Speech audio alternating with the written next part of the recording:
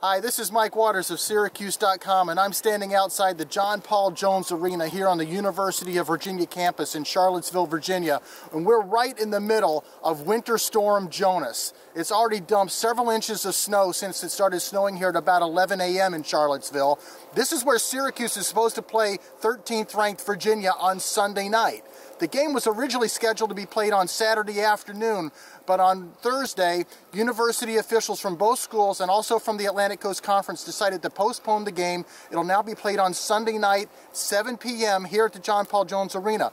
Now, the Syracuse traveling party, the team, the coaches, and its staff, they're all going to come down on Saturday on a chartered flight. At least that's the schedule now.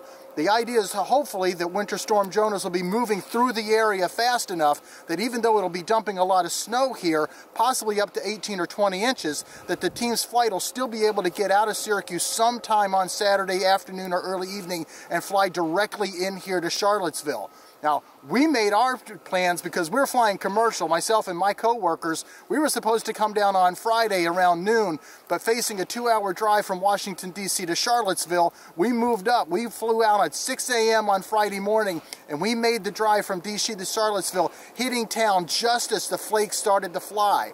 Now, this is an unusual snowstorm for this area. In fact, the University of Virginia canceled classes on Friday, and the whole university is shut down. I'd love to show you the inside of this gorgeous arena, but we can't get in. It's locked. No one's there. So here we are in the middle of a snowstorm getting ready for basketball. I think this is probably a home game for Syracuse.